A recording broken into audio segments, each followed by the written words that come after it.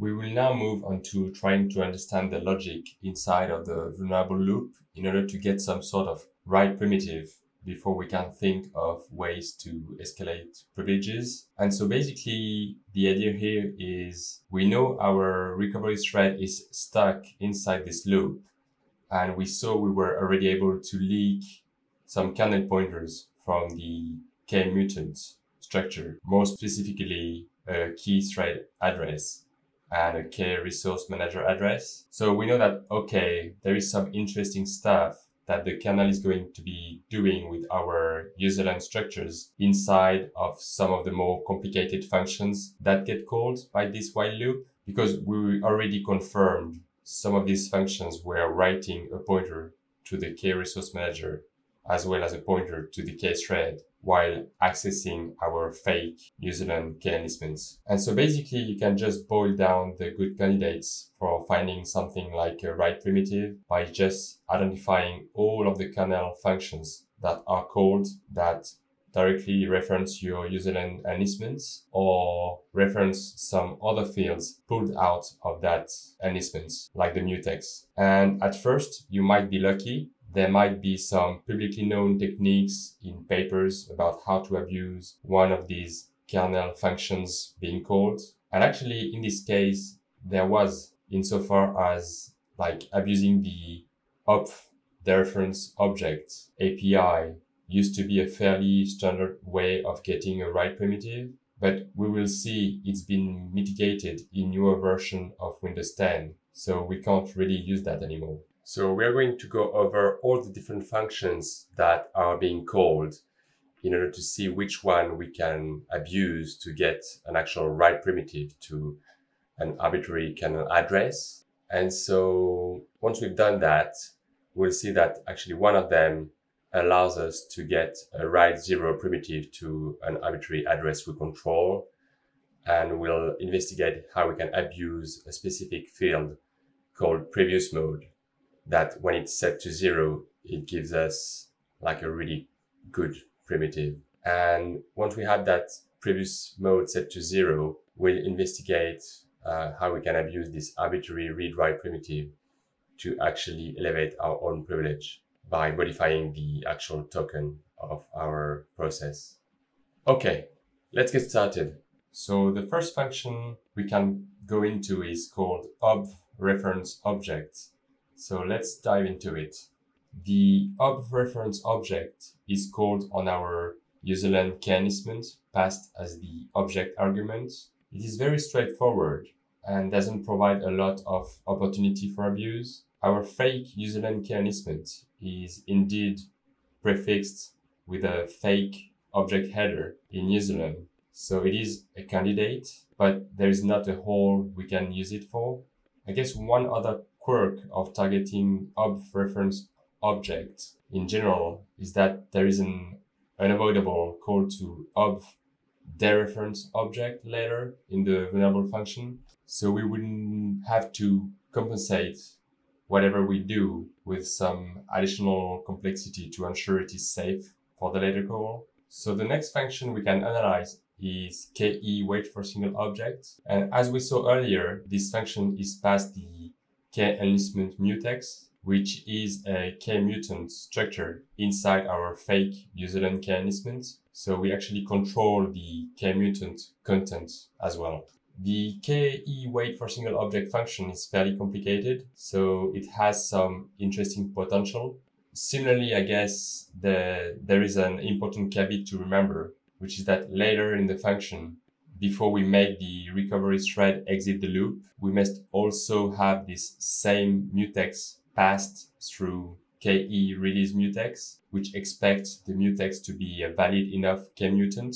And so, yeah, we decided to look at something else. That being said, it's actually a very interesting function. And so maybe we missed something and there is some kind of write primitive in there.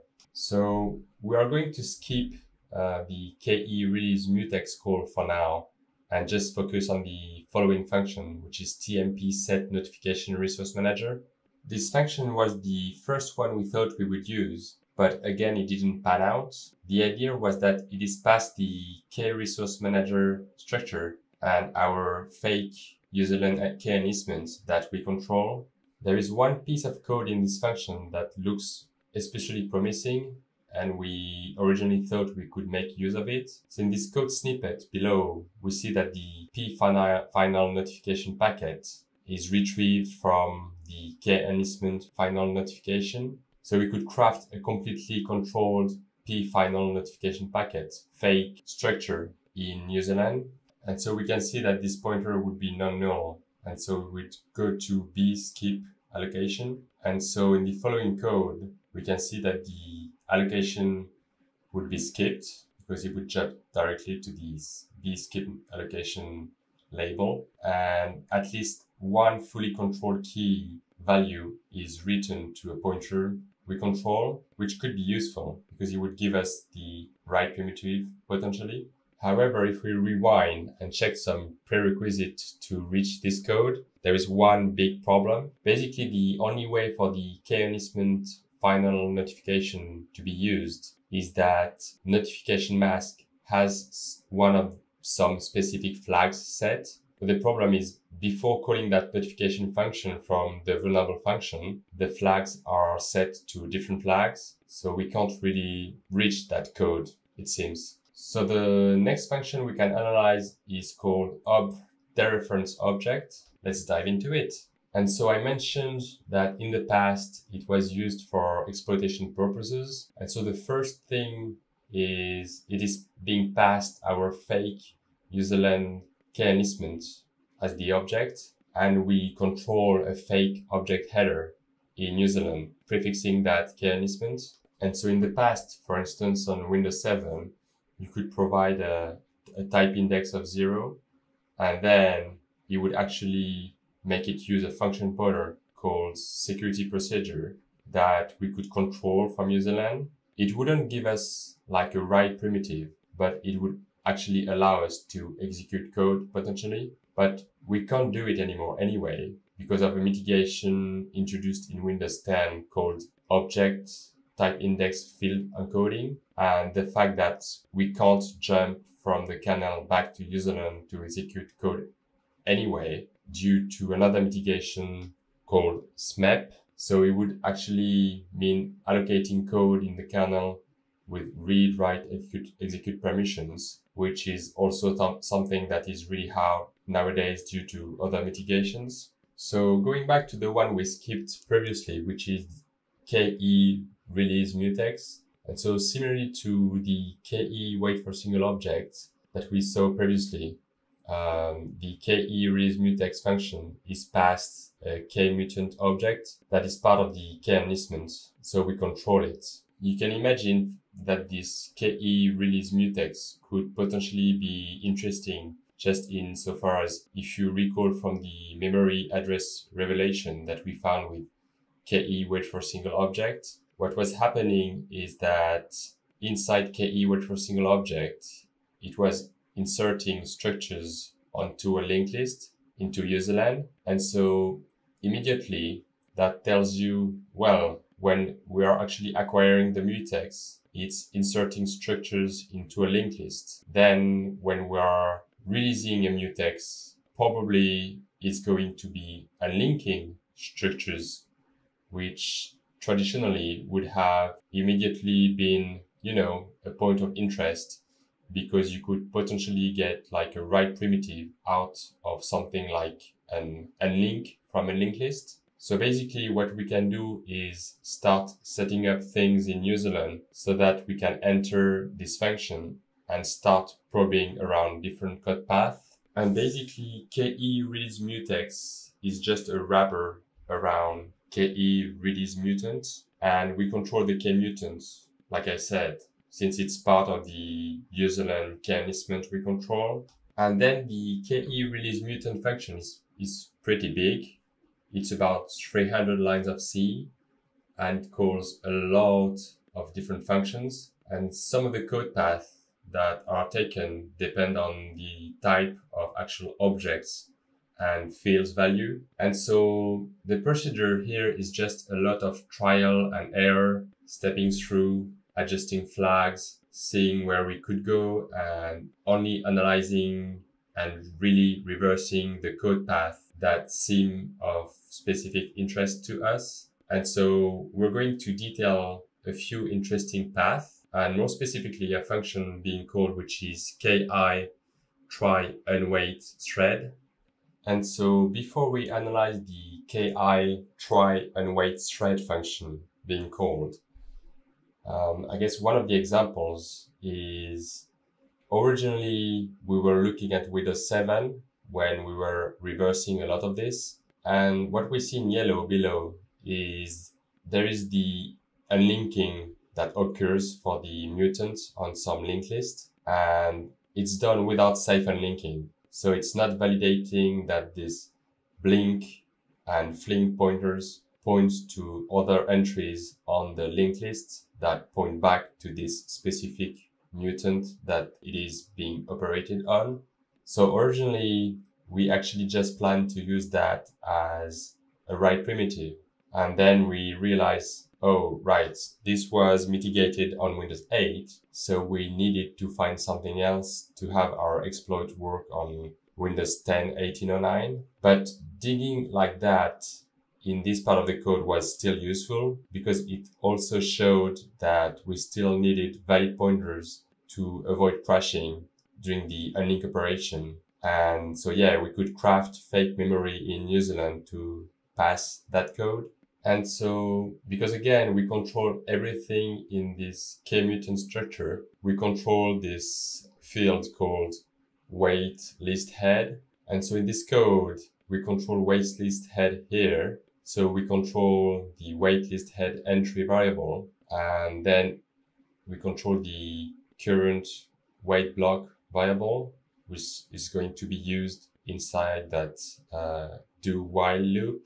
And I guess a good example of what this code is doing is when the vulnerable thread is spinning, trying to get access to this K resource manager mutex to actually release it. If it fails to get the mutex right away, it gets added to the waitlist of that mutex. So it's a separate linked list of things waiting for the mutex. And the logic is that once whatever is holding the mutex unlocks it, the kernel can try to sort of optimistically find some other thread that was waiting for that mutex to become available and immediately try to schedule it, because it's just more efficient to have things that have been blocked to start running as soon as possible. And so basically what we can do is fake a k-wait block structure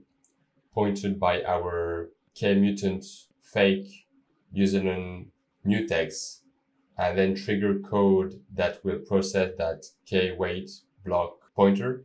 And so basically we can pretend that there is some waiting entry on the waitlist, and we see that it ends up calling ki try unwait thread in one of the two paths, and the current wait block we control is passed to this function. And so we are going to see that this is the function that will try to opportunistically schedule the thread that is going to all of a sudden be able to use this mutex, which is fake and controllable by us in this case.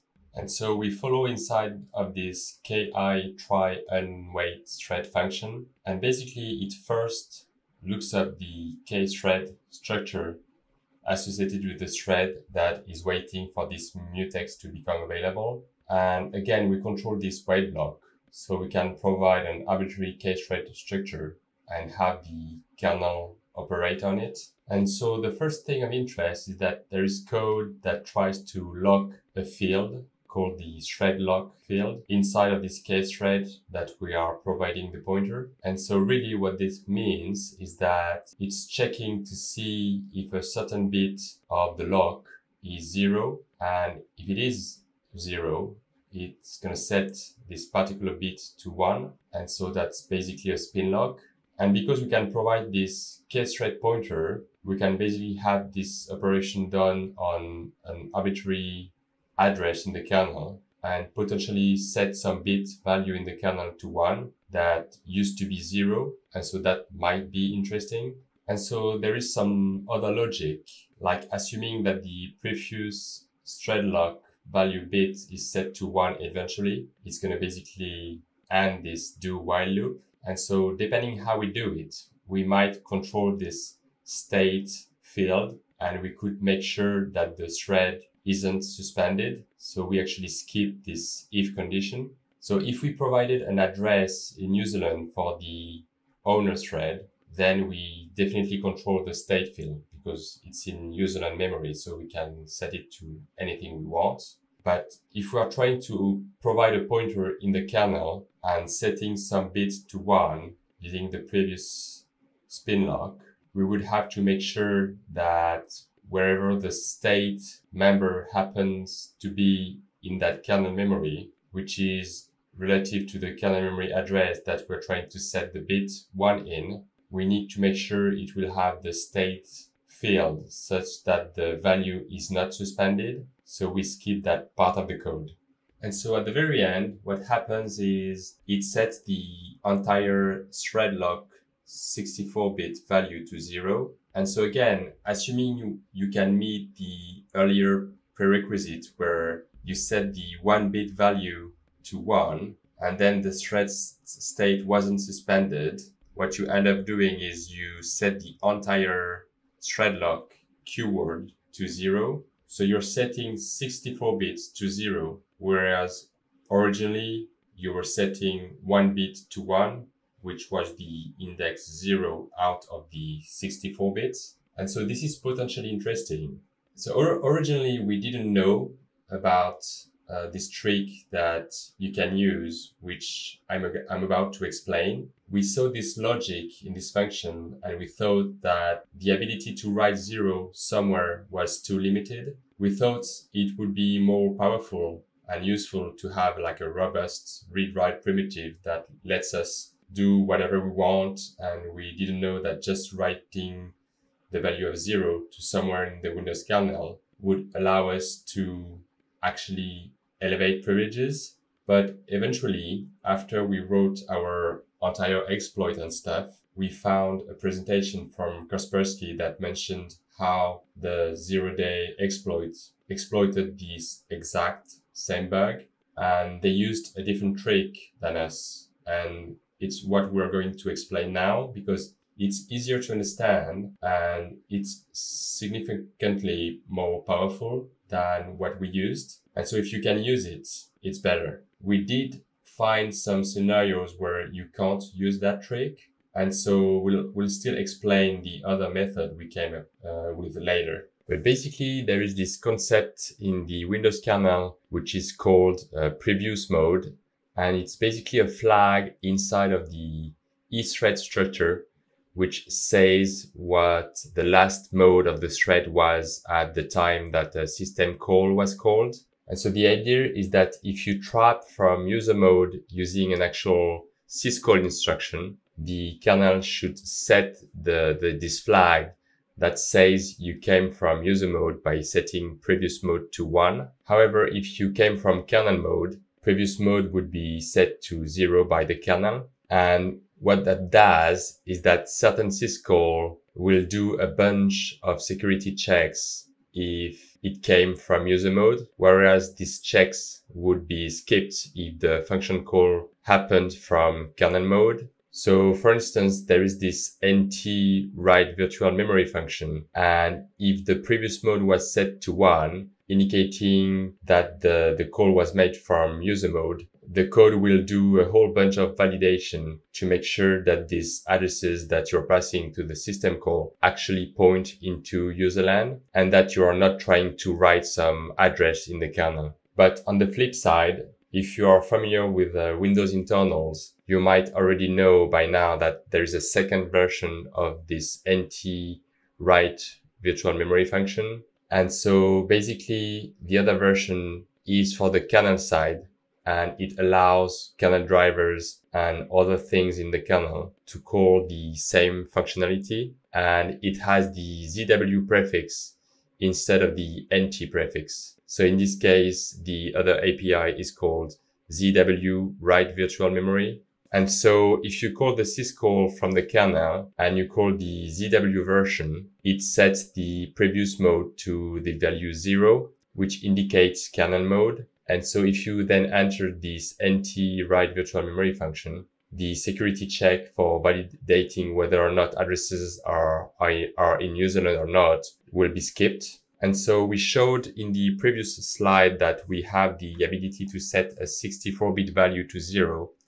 as long as the least significant bit is 0 to begin with. And we can set it to 1 in order to lock the spin lock portion of the code. Eventually, the full 64-bit value will be changed to 0. And so it turns out that the way the kernel code checks if kernel APIs are called from kernel mode is reflected by the previous mode set to 0. But yeah, we see in the part highlighted in yellow that it's calling KE get current thread. And basically what that is doing is it's looking up the current ETHREAD structure that called this system call. And then we see the bunch of checks done on the arguments if the call was made from user mode. And so if we recall the address revelation leaks that we have thanks to triggering the KTM bug, not only were we able to leak the address of the K resource manager, which lets us escape the loop, but the other address that was leaked to us was our own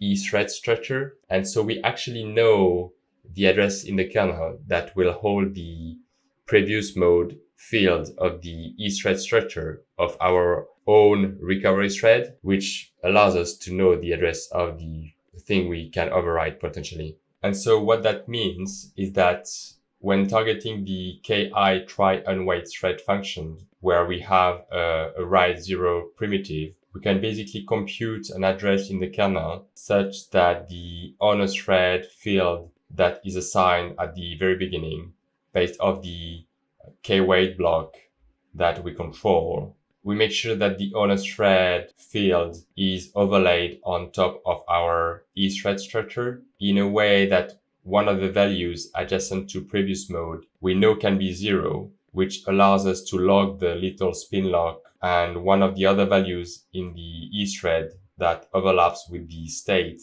we know won't be the value suspended, which ends up being quite easy to do.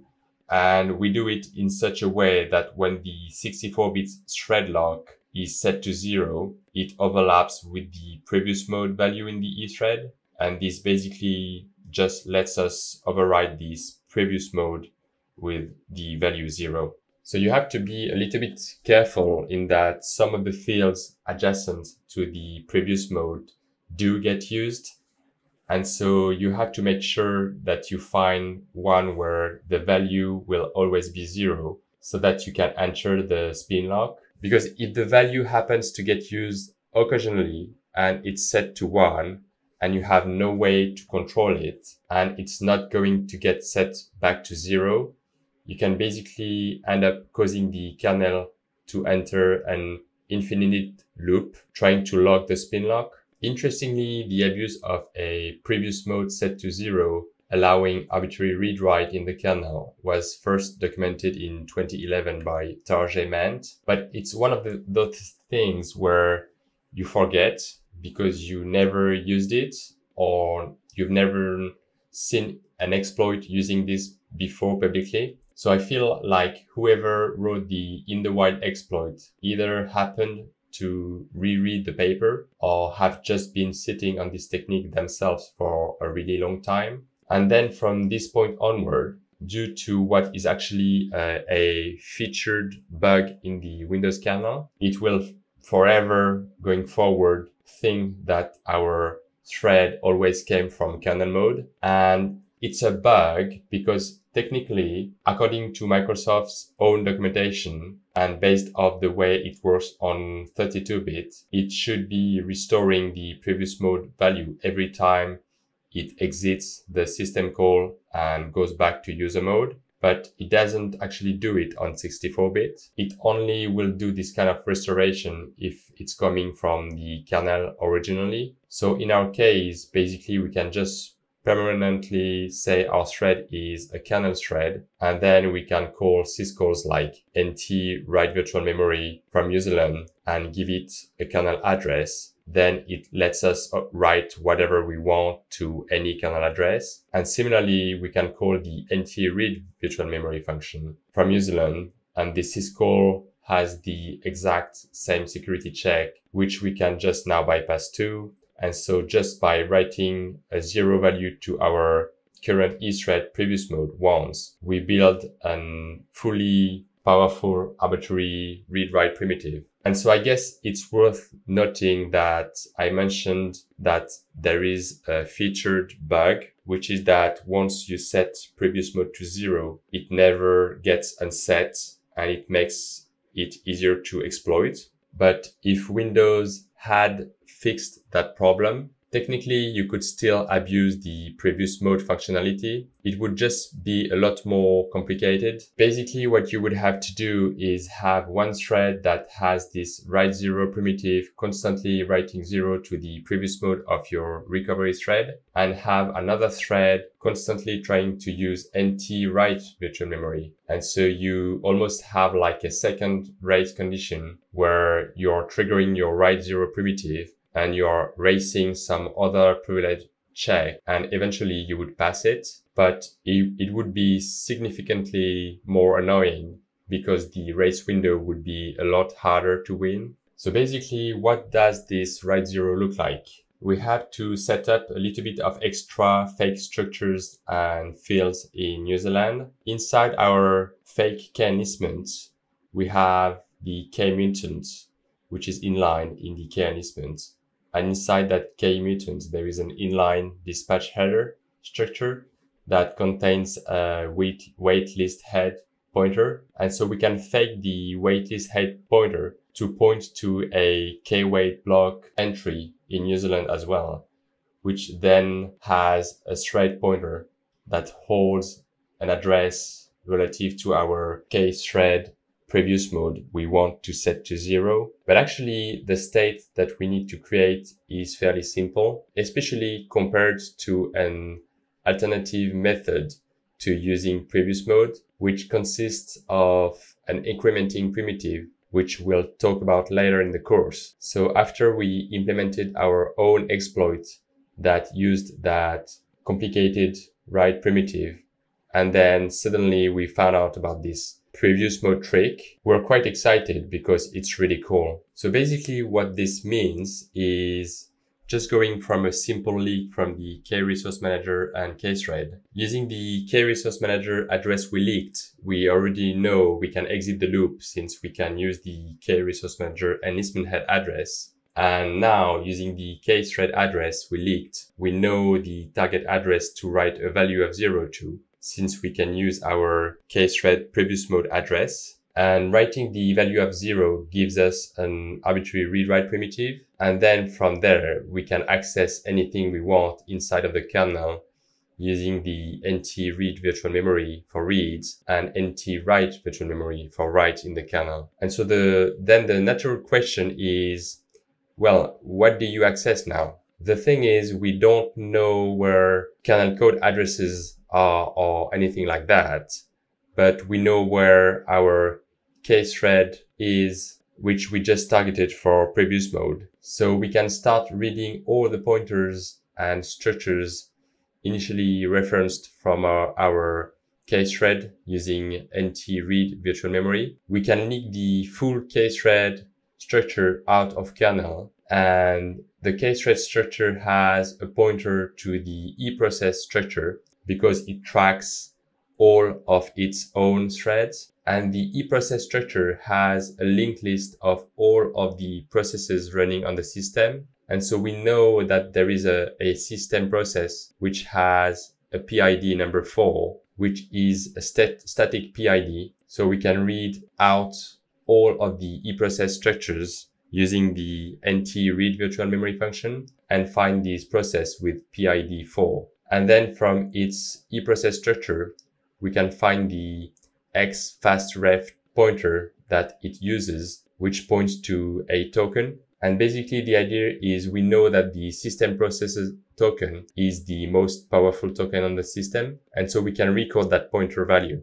And finally, we can use nt-write virtual memory to update our own case threads token to point to the same token, which basically turns our exploit into a anti-authority system process. The only other thing you have to keep in mind is to actually bump the reference count of the token object, because it is managed by the object manager, which means that if you didn't do something like bumping the reference count and then you exited your exploit, when you exit, part of the destruction process of taking down your process is lowering down the reference count of all the referenced objects, and one of them will be the system token pointer. So if you exploited the bug over and over and over again, and you didn't bump the reference count, what would end up happening is that it would try to eventually free the token object, because every time you destroy the process, the kernel